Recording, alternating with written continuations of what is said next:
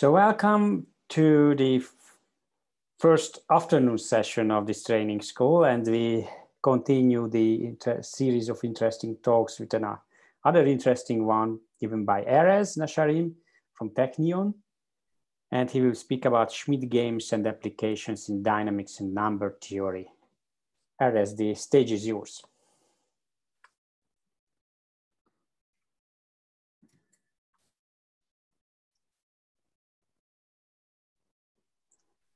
Erez?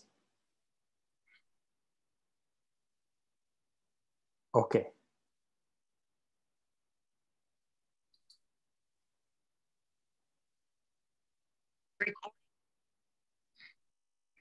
Erez, I just introduced you, so you can start your talk if you mind.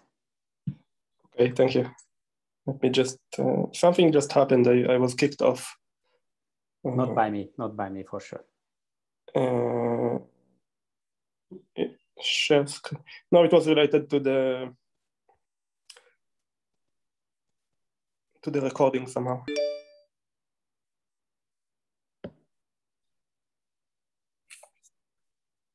We see you. Okay, so you see me and you hear me? Yeah. So thank you very much for inviting me, and thank you very much for organizing this training school, and thank you very much for coming to the talk. I'm going to repeat what Arkady said about how pleasure it is for me to be here, and how I'm honored to speak here.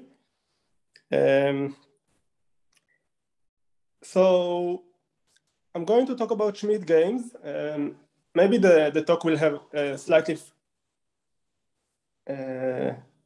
different flavor from the previous talks, but definitely related. I enjoyed very much the previous talks, and looking forward for tomorrow and the day after.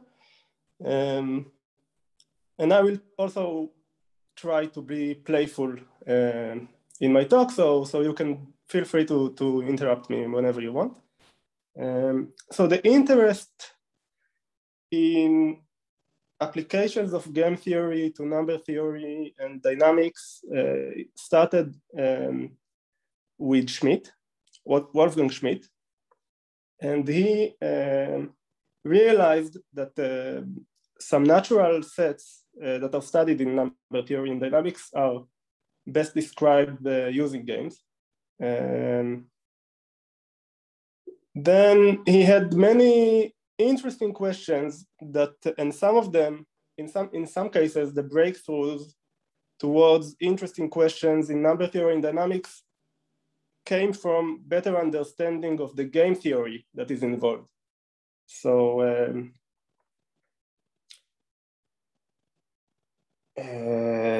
it's very probable, it's very likely, it could be that also the next breakthrough will come from a better understanding of the game theory that is involved. And this is why I'm very happy to speak in this conference, and very happy to see that people in game theory are interested in applications. So the interest is mutual.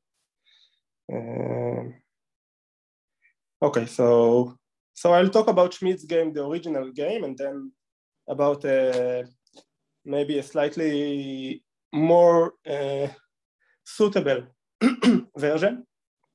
And then I will invest most of my time in two applications in dynamics and number theory, and later I will talk about two classical applications, and then later I will talk about a more advanced or more recent game, and maybe just mention generalizations of those applications.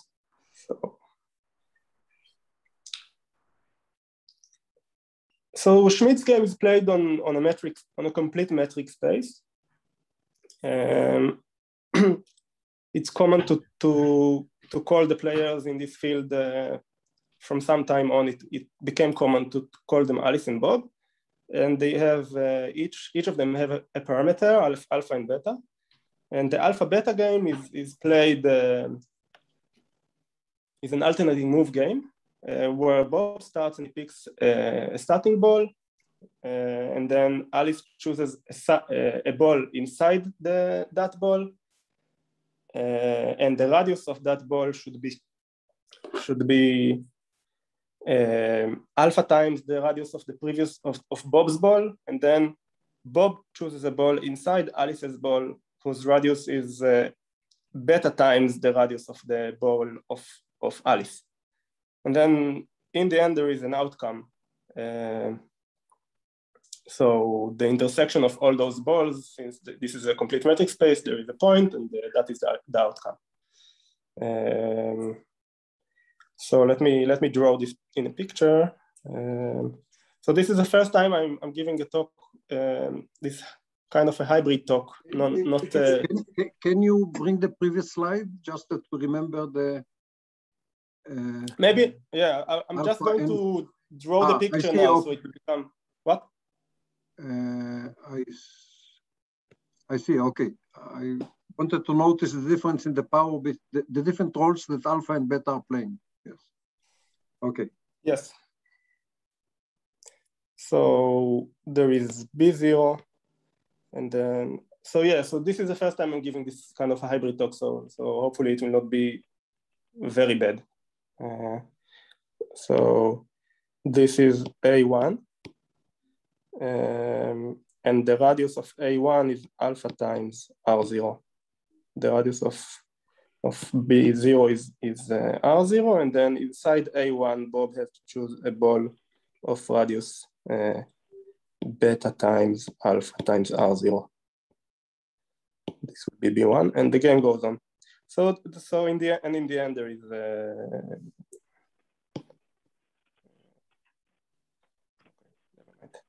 in the end there is a point, and that is the outcome.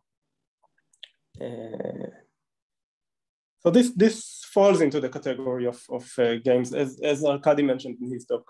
Those topological games, or more specifically, those games played on a metric space, they fall into the category of games that are studied in Martin's theorem. Okay, so one thing to notice. Okay, so now a set is called winning, so a subset of the space is called winning if there are, it's called alpha beta winning if Alice has a strategy which makes sure that the outcome is in S.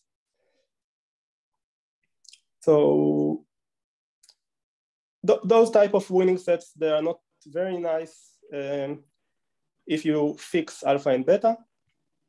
It's easy to see that they are dense. If S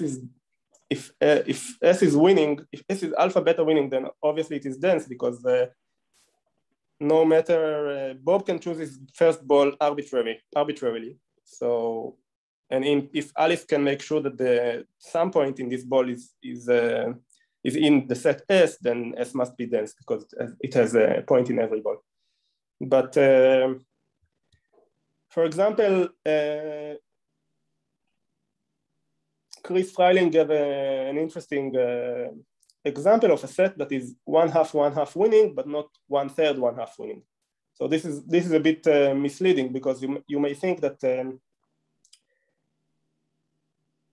being winning with a smaller parameter is harder, because Alice, in order to make sure that the outcome is in her set, she must shrink towards that point in a faster.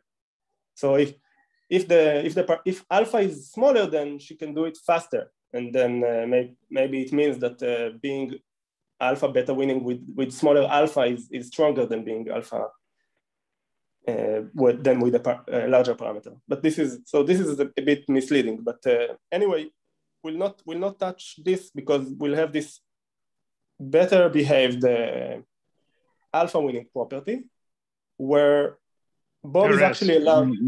May I ask a question at this point? Yes. Sure. So alpha, is it, so does Alice have to choose exactly the ball of exactly radius alpha times the ball of Bob, or is alpha an upper bound on the radius?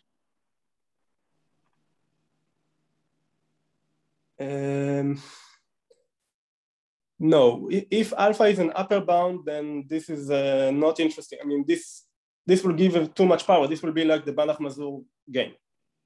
So here you want to restrict. There are versions of this game where Alice can actually choose a slightly bigger ball, like alpha would be a lower bound on the ratio.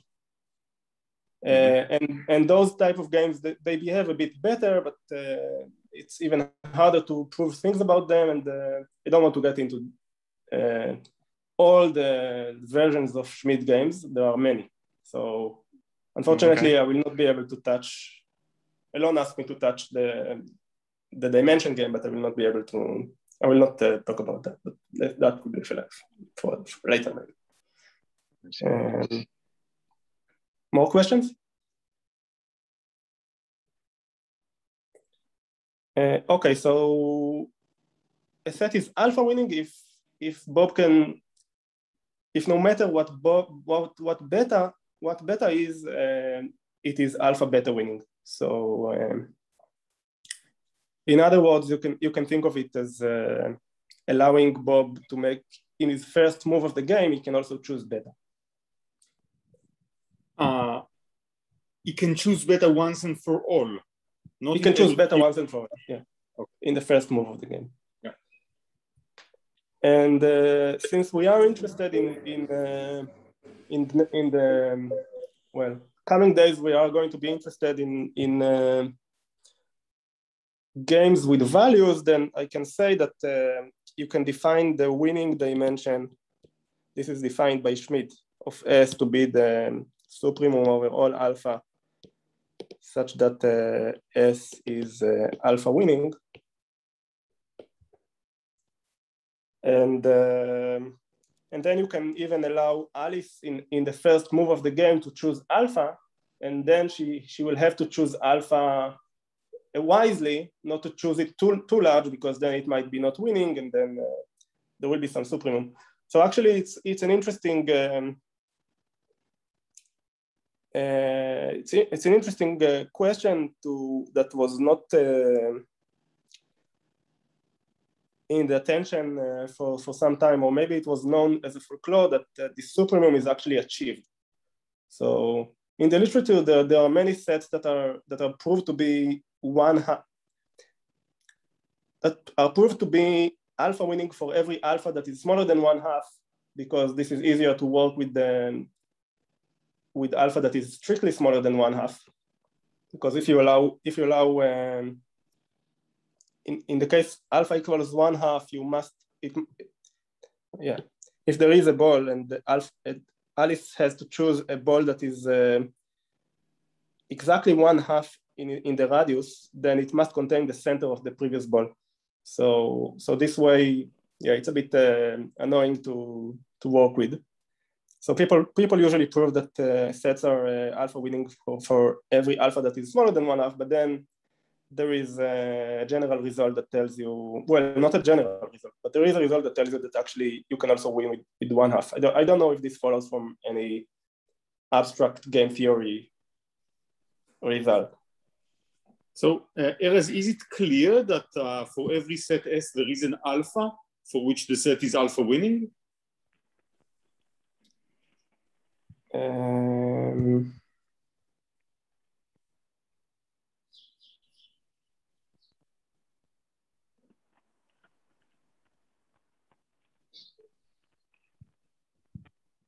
I guess if alpha is 0, then Alice can just write, alpha is not 0. Maybe we can allow alpha to be 0 then, and then if alpha is 0, then just choose the center. But no, I don't think so. If you not allow alpha equals 0, then most sets are not winning. Mm-hmm. Okay, thanks.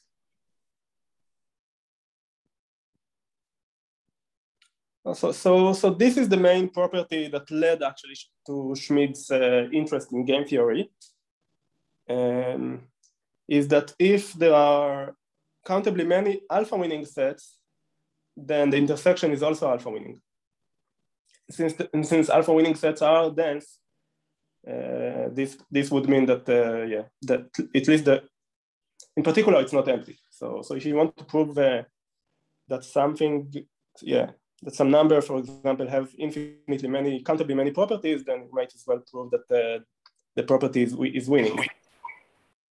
Obviously, you may think of other ways to do that, like category and measure, like proving that the set has full measure, then the intersection also has a full measure. But in this case, the sets that he was interested in, they were actually small in the other sense. So they had 0 Lebesgue measure, for example, and they were first category. So, but they are still large sets. And the proof is very insightful. You just play the game, like you just play a simultaneous game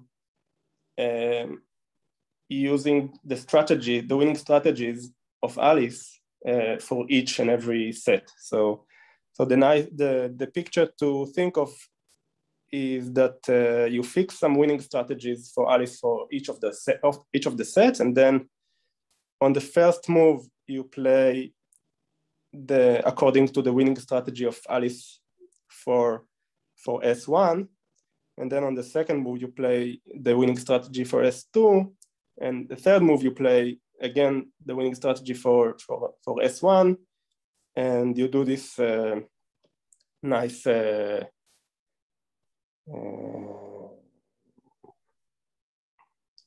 shuffle. So you make sure that you play every strategy infinitely often. So here the distance between the appearance of ones is 2, and the distance between appearance of twos is 4, and the distance between appearance of 3 is 8, and so on. And maybe there are more things to say here, but since we are dealing with alpha winning sets, then it means that you are alpha beta winning for every beta. So you might as well think of, well, the jump from here to here, the jump from here to here, for example, the balls shrink by alpha to the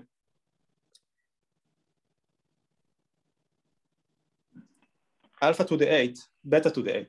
So you might, okay, you may think of this as being Bob's ball in the alpha alpha to the 7th, beta to the 8th game, and then Alice would just have to make her move, this move, and then this would fit. So it doesn't matter what happened between the two appearances of 3. Okay, maybe this is standard thing in game theory. Let me know if I'm elaborating too much, or if this is. Elon, you don't look happy. Yeah.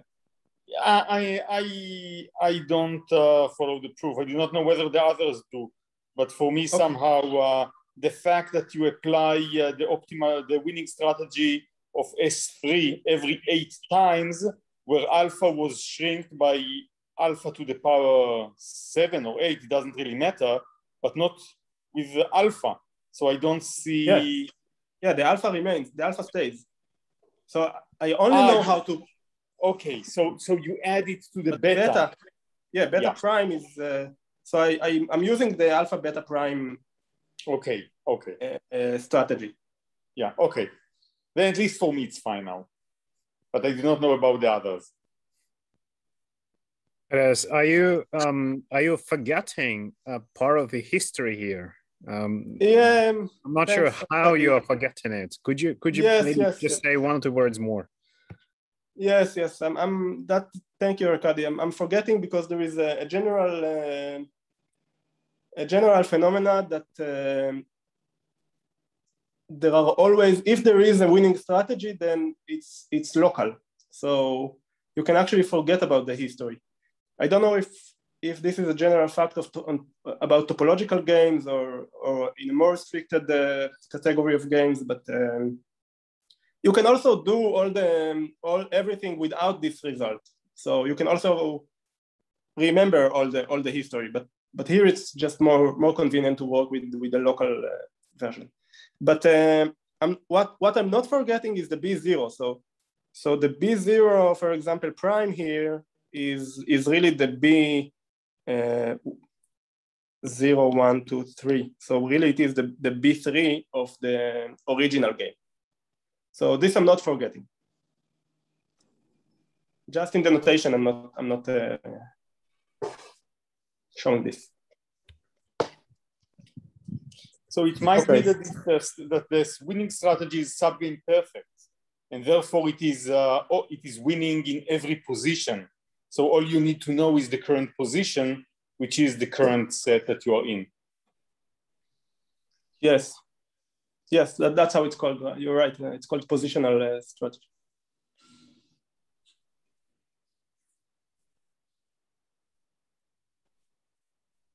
I'm not completely sure how to prove this or why this is true, but this is a general fact, which is very useful, and was proved by Schmidt in his 65 paper.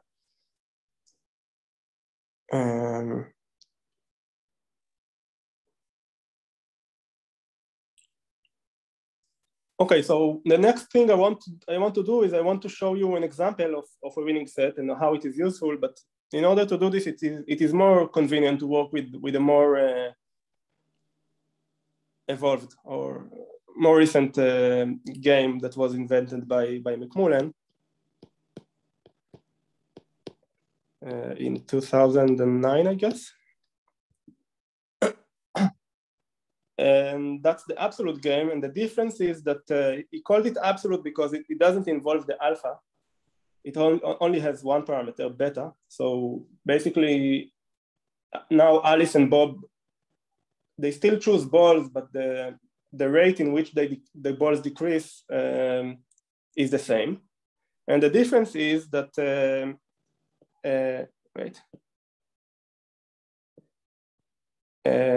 now Bob has to choose a ball that doesn't intersect, that is away from Alice's ball.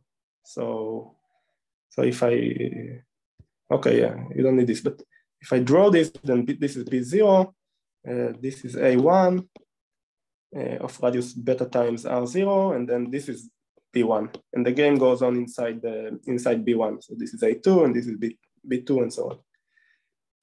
And the game still ends in a point.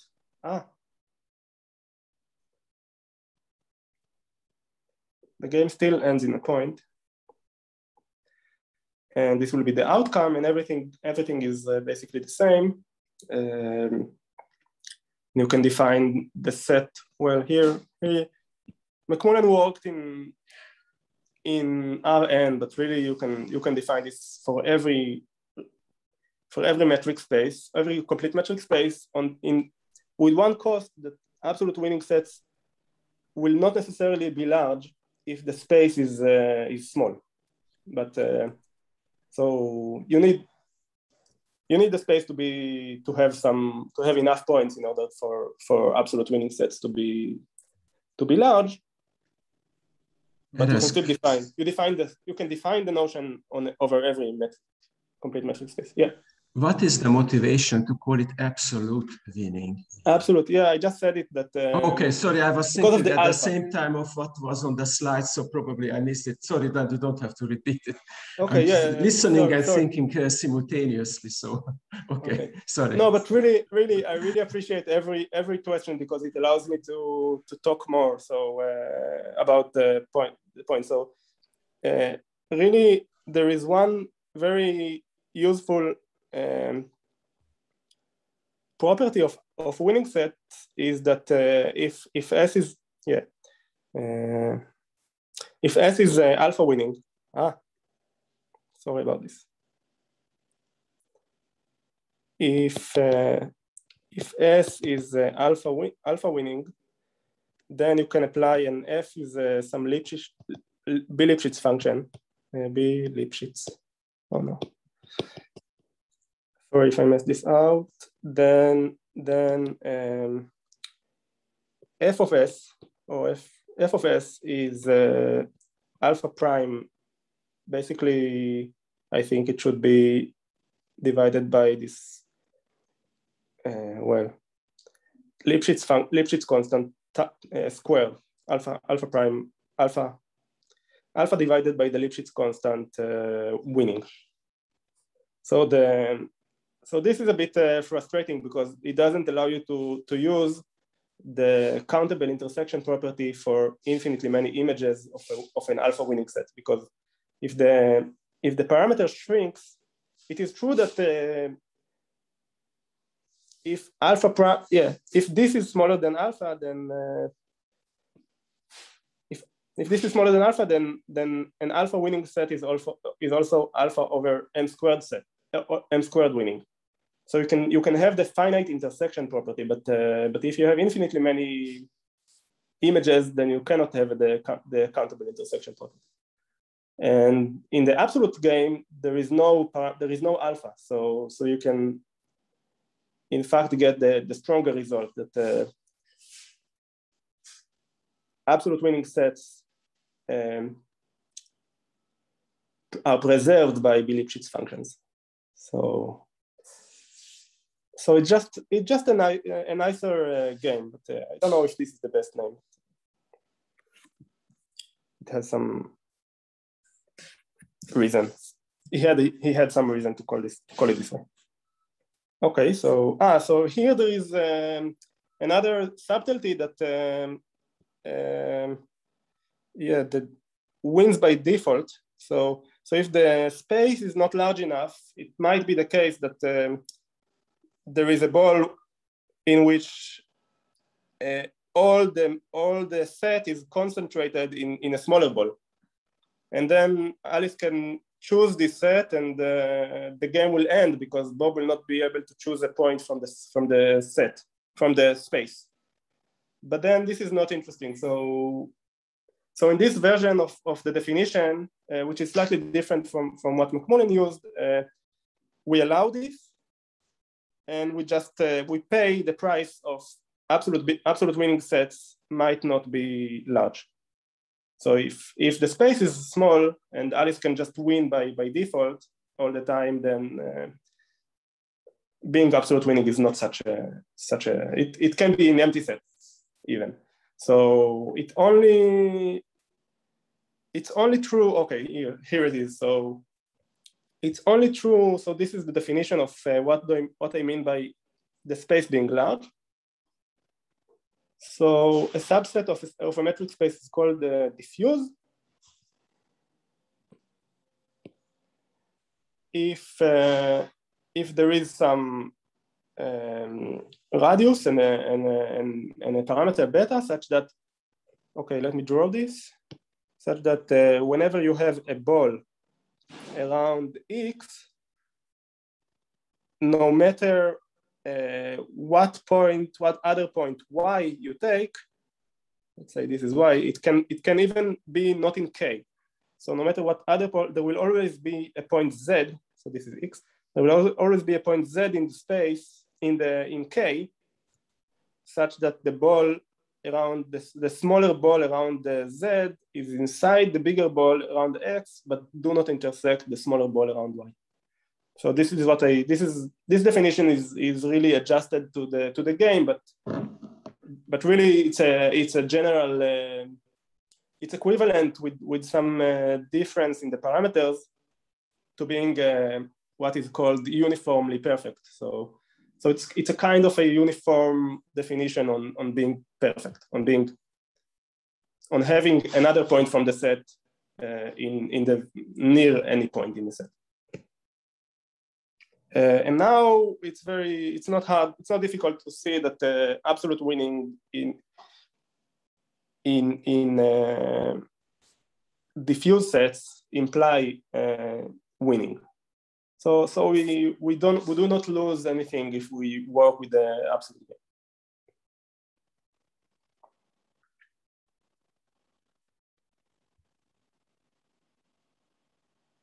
On the contrary, we also gain something.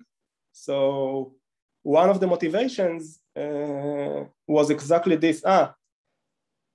maybe I can give you, I can give you the example you should have in mind for a diffuse set is the Cantor set. So is the middle thirds Cantor set. So you see that in every ball, so if the ball was on the level, on the scale of some level n of the construction, and beta, for example, was 1/3, then you see that there is some separation. So it's not true that everything that is contained in this interval is already contained in a smaller interval. So this is the example you should have in mind. And one of the motivation was to understand the intersection. For introducing the absolute game was to understand the intersection of those natural sets that appear in number theory in dynamics with the Cantor set, for example.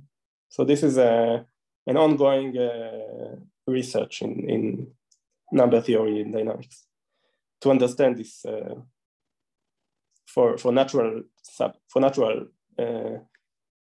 fractals. And here there is actually, so here also you see the connection to this conference maybe, or this summer school, where you actually also get the converse. So there is a nice characterization. What is not true about winning like alpha winning sets, where there is no other characterization that I'm aware of alpha winning sets.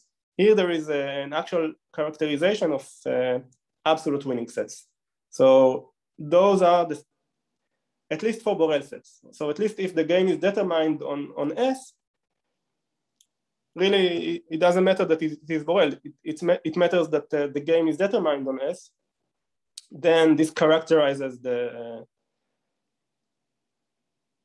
property of being absolute winning. So I don't know, should I prove this? This is somewhat in the spirit of the training school. And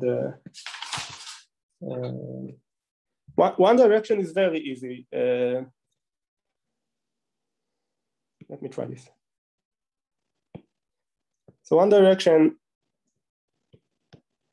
where you try to prove that, so if S is absolute winning,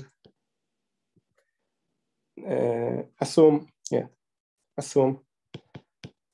S is absolute winning, and K in X is diffuse and non-empty and closed. Then, since it's non-empty, there is a point. So let there exists some x0 in K, and Alice. Well, the set is absolute winning. So no matter what Bob is doing, we can make sure that Alice can win. So, for example, let's say Bob chooses B0 to be the ball around x0 with some radius. Let's say this radius comes from being diffuse, right? So if the set is diffuse, then there is some radius from that radius and on, whenever you have a big ball, it's not concentrated on small balls.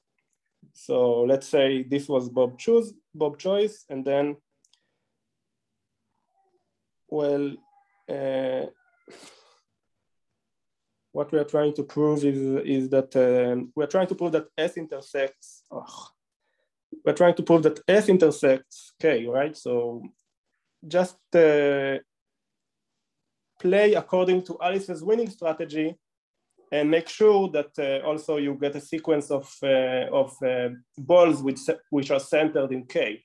But this is exactly what you can do. So let's say A1 is Alice's choice, Alice's move. So this is a local we can think of it as a local game or a positional game. So Alice sees B0. The strategy tells her next move is A1. So Alice's move according to a fixed winning strategy, which we fixed in the beginning. So then there is so since K is diffuse, there exists, or yeah, K is diffuse. There exists some Z in K such that this ball around Z of radius beta times R0 is contained in the ball around X0 minus this A1. So let this be B1. So and let this be X, well, no matter what it is. Bob's next ball. So you see that if you continue in this way, you get a sequence of balls that are centered in the fractal, but are also played according to a fixed winning strategy of Alice. So they must, the intersection must be in K because it's closed, and it must be in S because it's the outcome of the game that is played according to Alice's strategy. So this is one direction. Yeah, the second direction, I'm not sure if this is very interesting. Maybe you can go back to this in the end if we have time. What do you think? Erez, you mentioned that there's a connection to being uniformly perfect. So is one stronger than the other? Thanks. I think they are. Yeah, I think they are equivalent, but just there is slightly different parameter that you're using. I mean, you can either want a whole ball to be disjoint, or maybe you want just another point outside the ball. So this is the type of difference between the definition.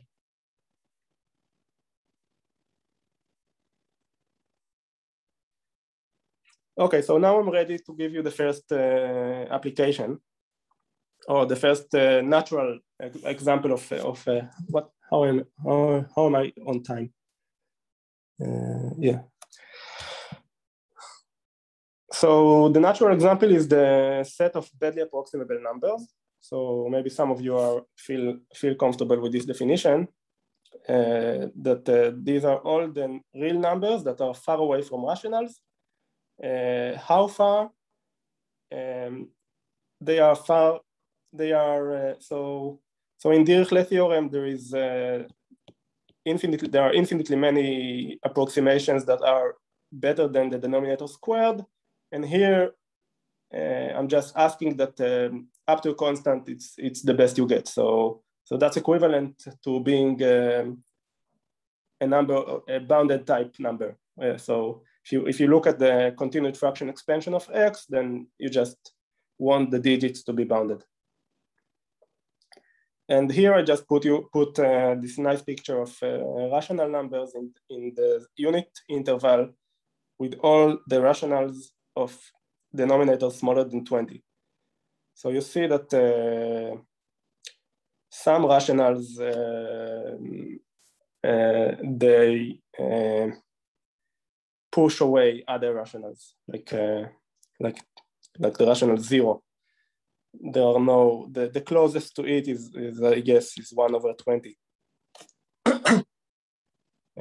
Where other rationals, they may be, if the rationals have small denominator, they push away other rationals further.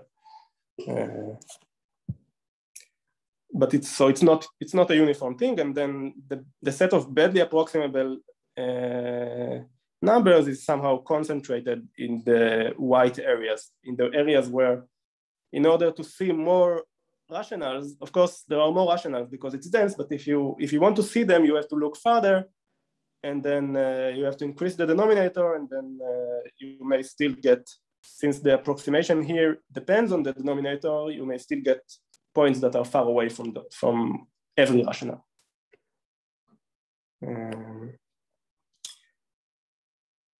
Okay, so what am I doing now? So this is a small set.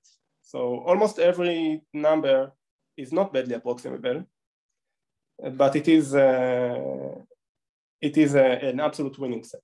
So let me try to sketch the proof for this.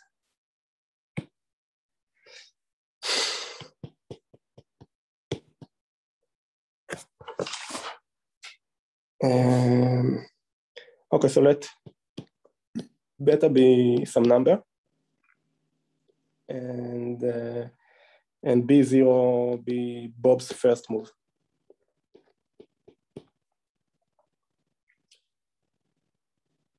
So I'm going to show to you that there is a strategy for Alice to make sure that she's far away from rationals, and she's going to have to choose some C. So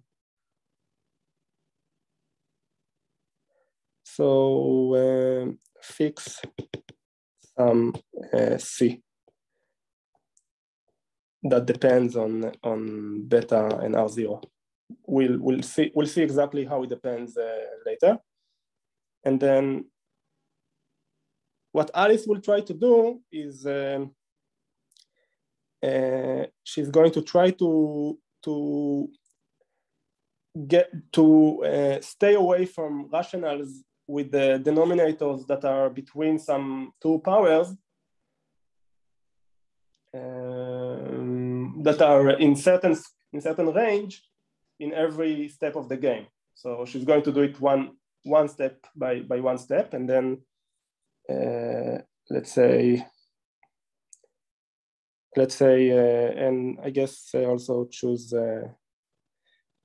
some range, choose some Q. This will be the range, and then try assume that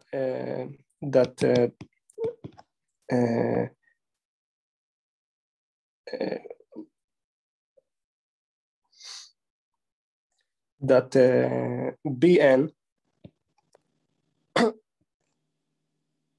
do not intersect the balls around the rationals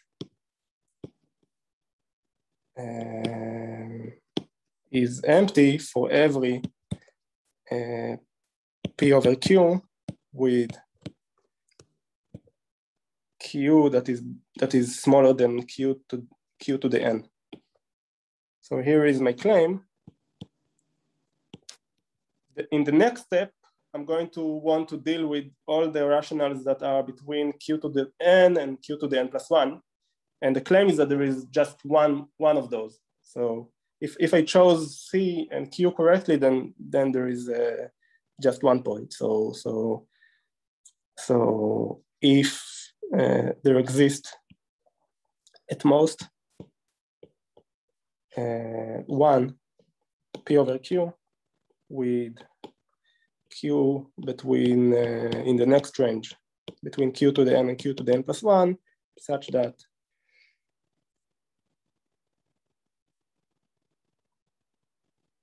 the ball around P over Q of radius C over Q squared intersects Bn. So, and the proof is very easy of this claim. And you just notice that if P over Q, if let's say P over Q, C over Q squared, and P prime over Q prime, C over Q squared, Q prime squared, intersect Pn, then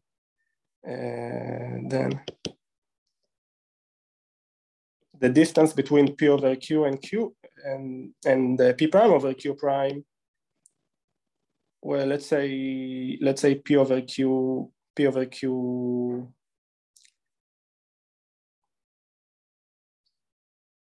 Sorry about this.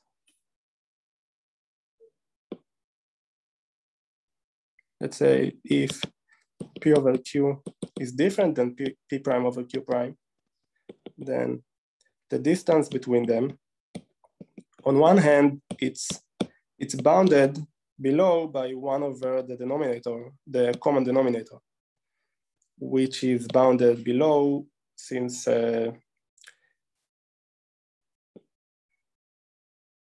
and Q prime and Q are between Q to the N and Q to the N plus 1. So 1 over, so it's bounded by below by 1 over Q to the 2N plus 1, 2N plus 2. On the other hand, since using just the triangle inequality, and well, and this picture, so if you have let's say this is Bn, and this is the ball around P over Q, and this is the ball around P prime over Q, then the distance between those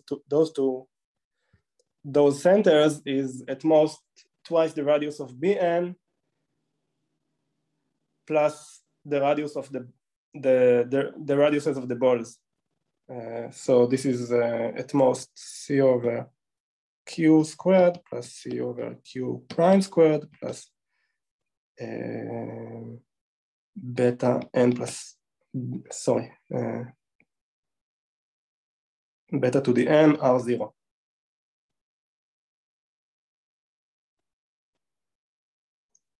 So now if we first of all, yeah, okay, wait. So the next thing will be, so this is smaller than 2 times C over Q to the 2N plus beta to the N R0. So if we choose Q to be beta to the, yeah, if we choose beta to be Q to the minus 2, so choose B to be Q to be beta to the minus half, then this is just, this equals to, well, 2 times, right? 2 times the radius of the ball. So this is beta to the, well,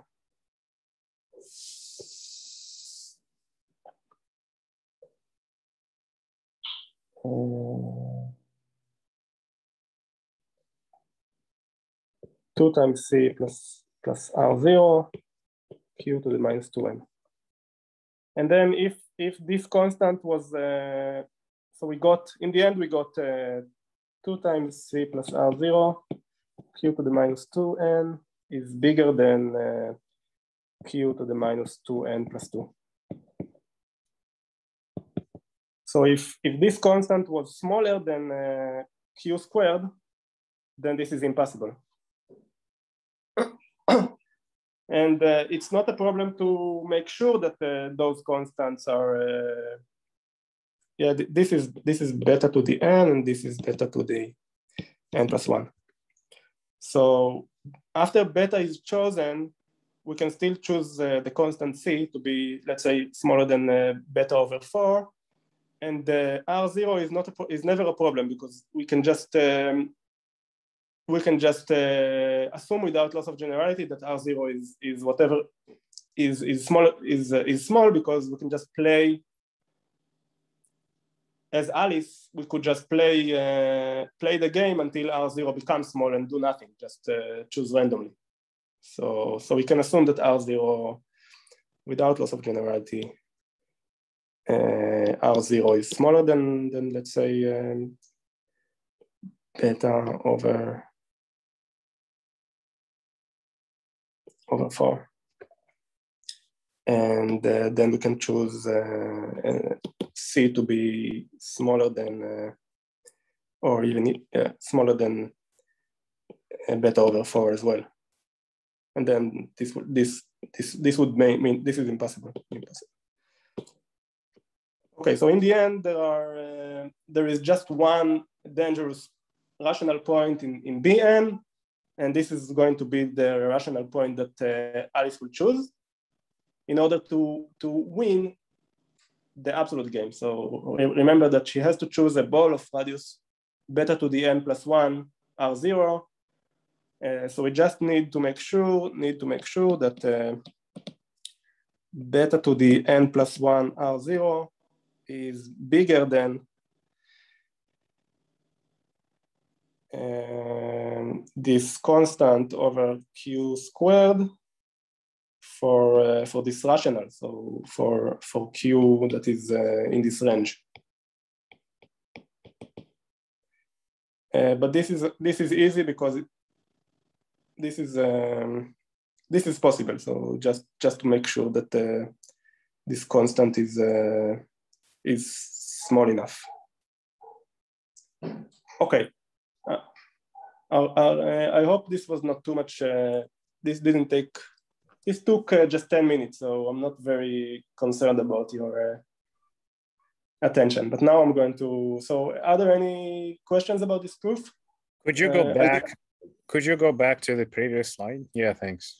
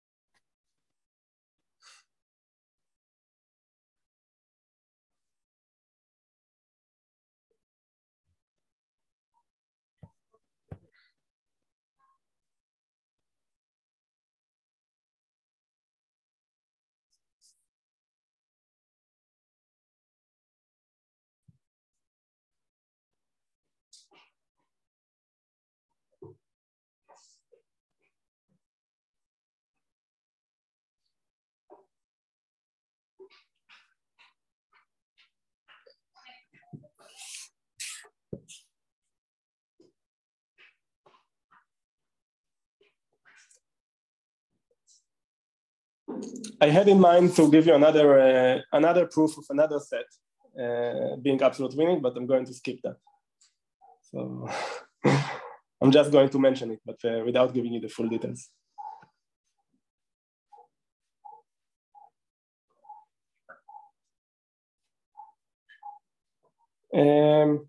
Okay, but this is great because we get for free that, for example, there is a badly approximable number in the Cantor set, which is natural to expect, but it's not so obvious to. Either you have a nice construction of such a number, or it's not a trivial fact. And also, what we get is this corollary, which was one of the motivations to introduce all this game theory, using this invariance under Bi-Lipschitz maps, or even differentiable maps. You get that there is some number that it and all its powers are badly approximable.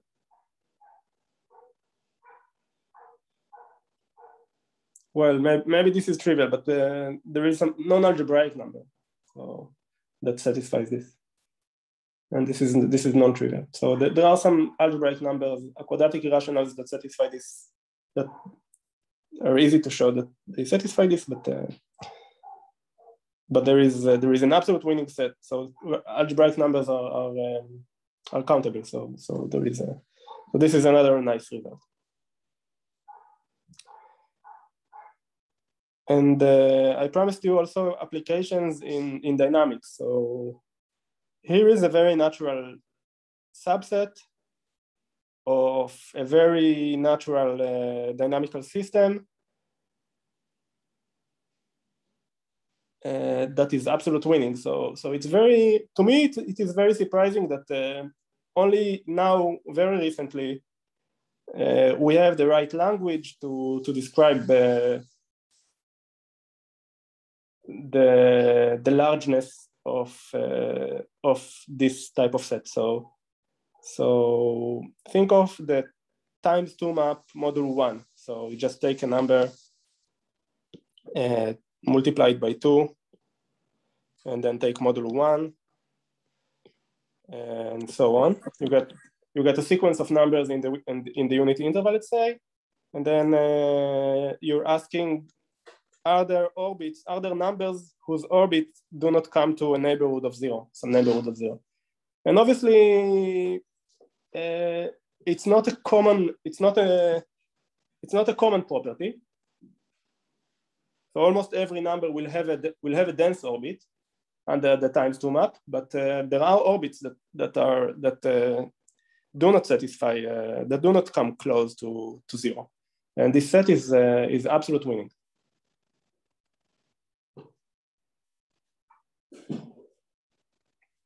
And I'm not going to show you the proof unless you really insist. Really, the proof is very similar.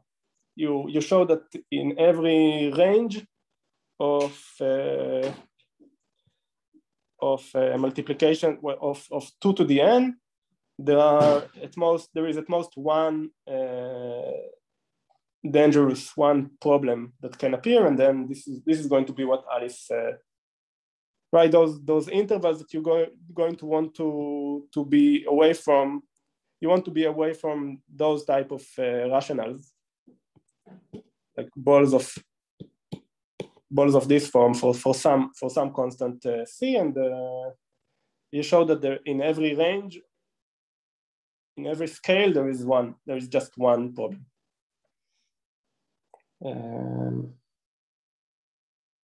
And then you get this nice corollary that there are orbits that if you choose randomly countably many points in the unit interval, let's say even a dense set,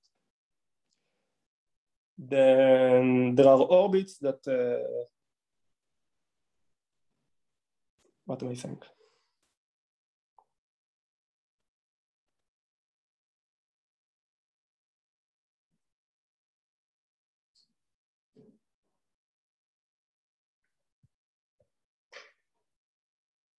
Yeah,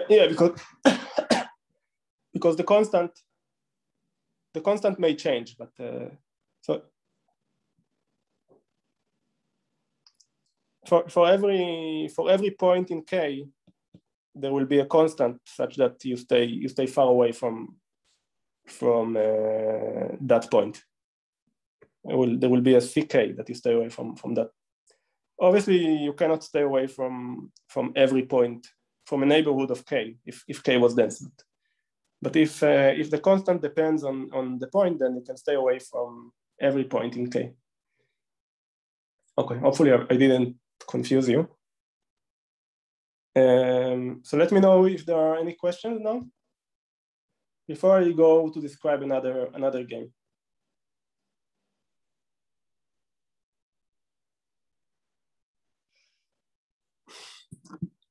Also, another option is to take a 10 minutes break and then come back for another 15 minutes. Well, I have a question. Okay, so if K is the set of rationals, how can you stay away? Yeah, this is what I was confused about, but I was puzzled about. But for every point in the rationals, you stay away from the point in the rationals with a different constant. Okay, so this is a nice exercise in topology, right? To see that there is an open set that contains the rationals, but is not everything.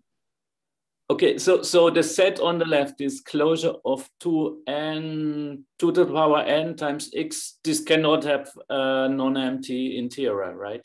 Obviously, otherwise. Wait. The interior of the set on the left, the 2 I think power n times x must have empty interior. Yeah. Exactly. That's the situation I'm talking about. It can have a non-empty interior. Yeah. Okay. Wow. It can have an empty interior. So. Okay. I mean, obviously, right? You can describe this set very easily if you have the base 2 expansion of X, right? So, for example, yes, it's staying away from zero is just very similar to not having boundedly many consecutive zeros in the expansion. That's true. Yeah. Yes. up to being close to zero from the other side. It's the same. Yes. Okay, cool. Yeah. Okay, now I understand a bit better. Okay, thanks. Sure. Okay, so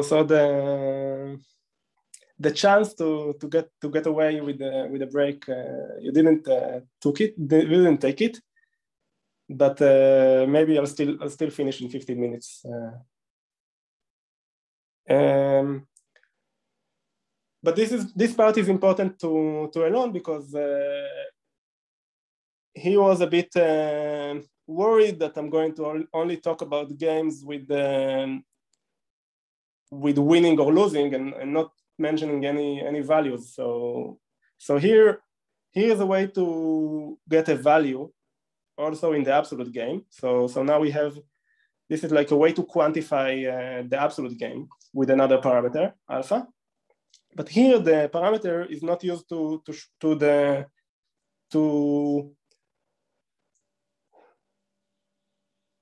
facilitate the shrinking, the rate of the shrinking, but it's used to, where it is, to say how many balls Alice is allowed to remove. So if alpha is 0, this is just the absolute game.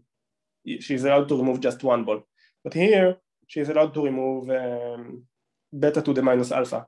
So again, we have this problem if the space is not large enough and there are no beta to the alpha balls in a big ball, then it's not an interesting property, but otherwise it's very interesting. It's not so trivial to show that's an exercise. I don't know how to do this.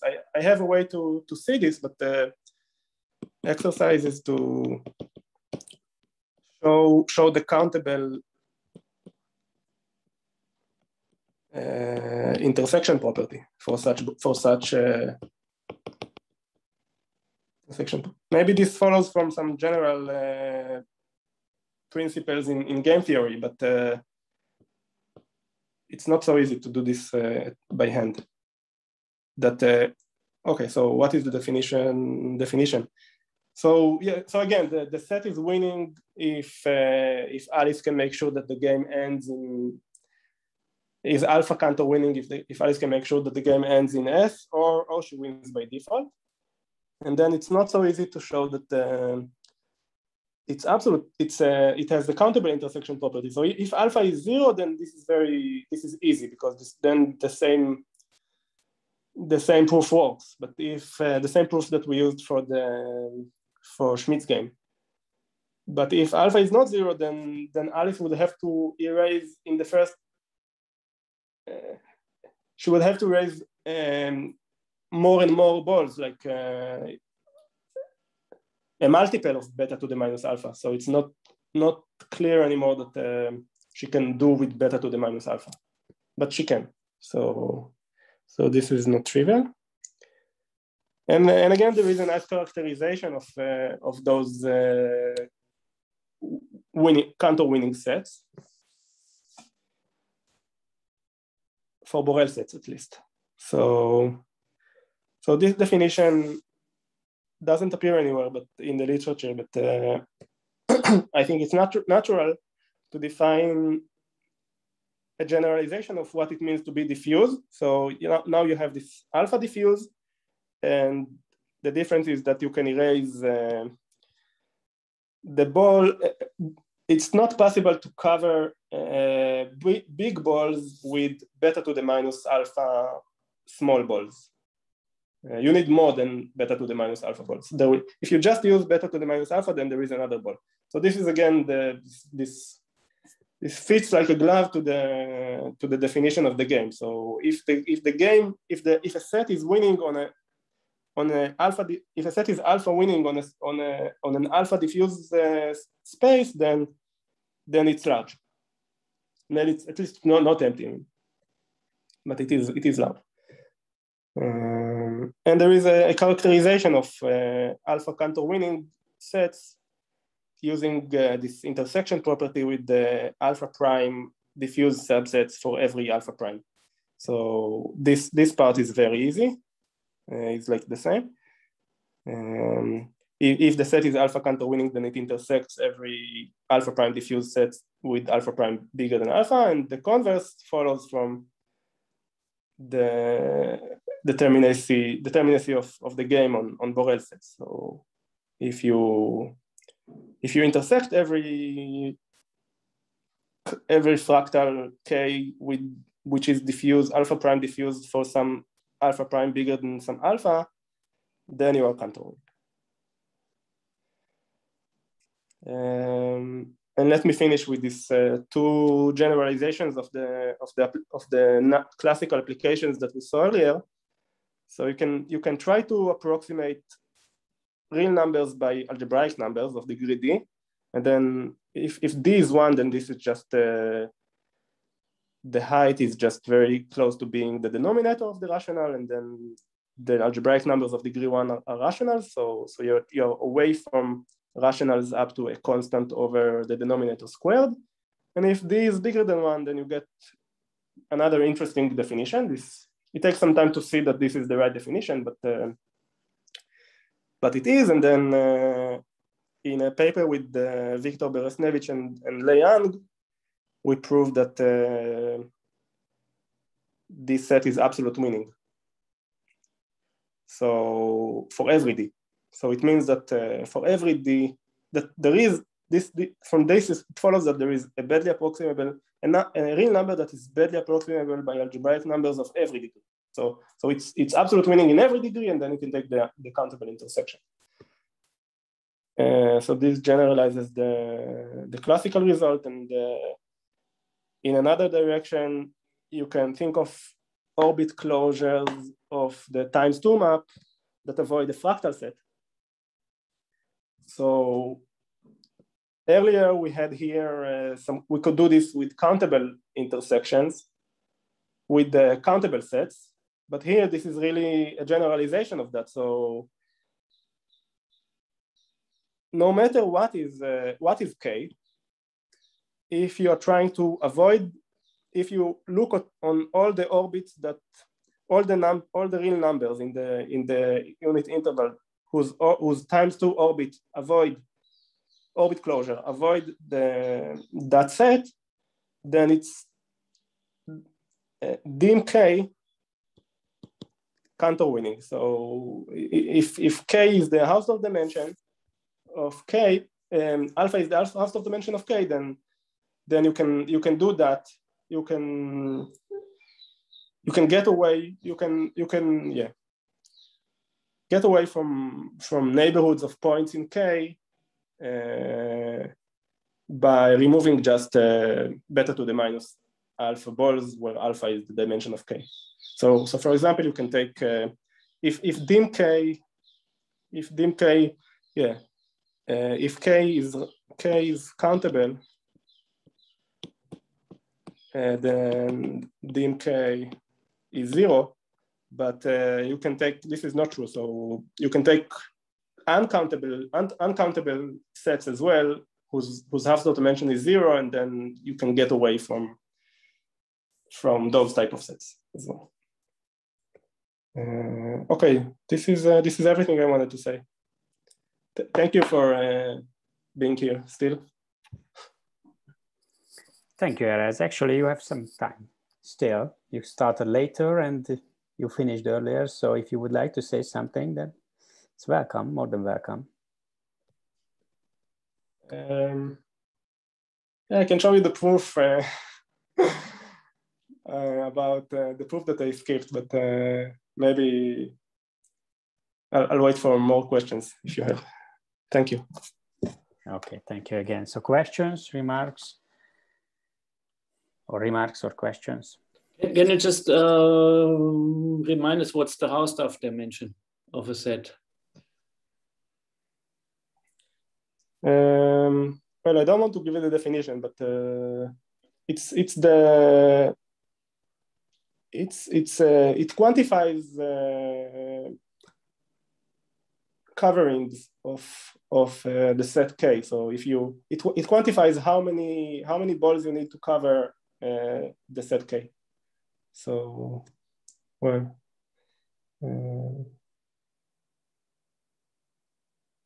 okay. For example, the dimension of the Cantor set, or the middle third Cantor set, is log 2 over log 3. Okay. Because you just need 2 to the n balls of radius 3 to the minus n in order to cover the Cantor set. It's normalized by the radius. Okay. So yes. Yeah. Okay. So it's quantifies the rate at which this number goes, the logarithmic rate at which this number goes. Okay. Thanks.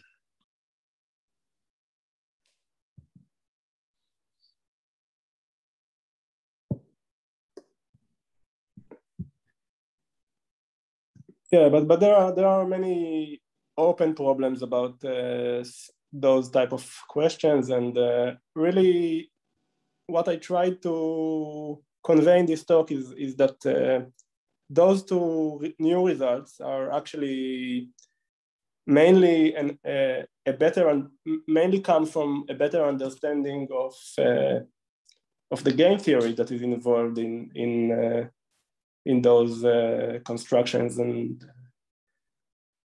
I mean less so in the number theory and dynamics. You mean that IDs from game theory helped in these recent results? Sorry? You mean that IDs from game theory helped the new results in this field? In a crucial way, yes. I mean, for example, these 2 results. So this result, especially, the way we prove it is we play we use this characterization that we saw earlier of this characterization of Cantor winning sets as those sets that intersect every large enough set. So, and this was not known in 2011, for example, to the people who, well, even in the case alpha equals 0, it was not known to them that this characterizes the Cantor winning property or the absolute winning property.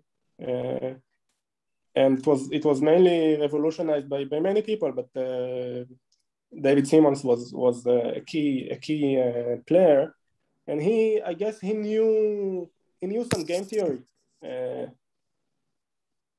He knows a lot of things, but he also knew some game theory. So it will not be surprising to me if there is some other games that are involved in that way to be invented in order to be useful for applications that are interesting in number theory and dynamics.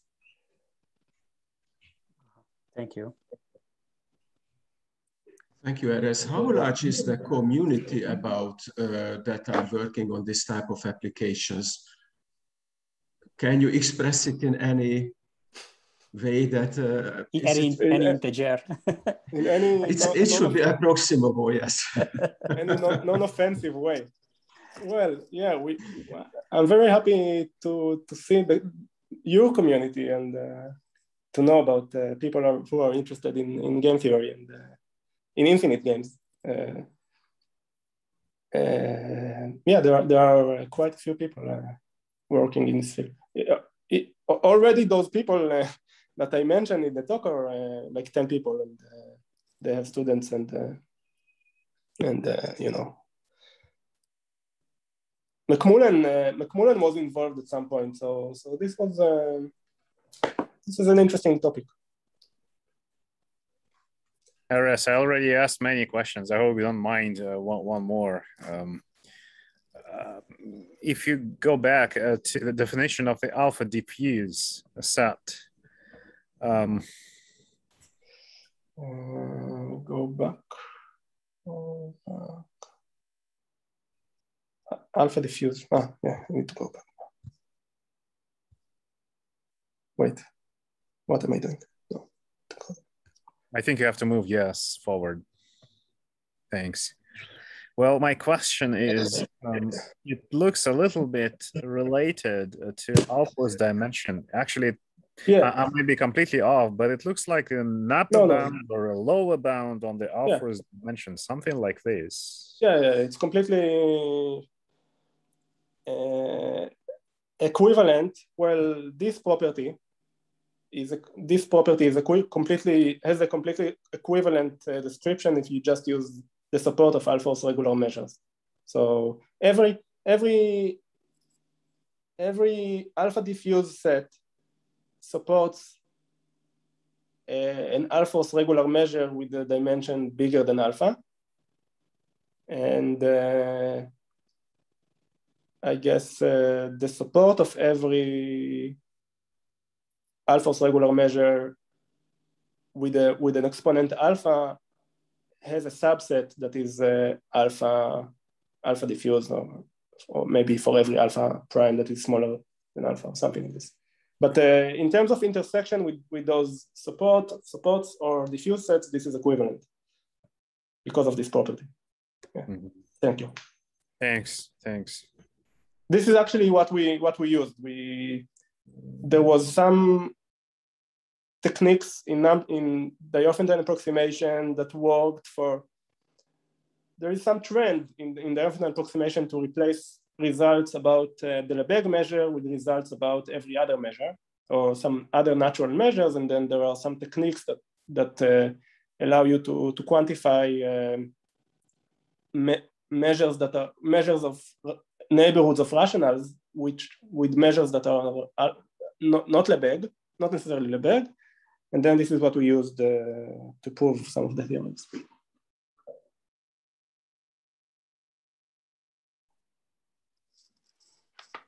Okay. And thank you very much again. I stop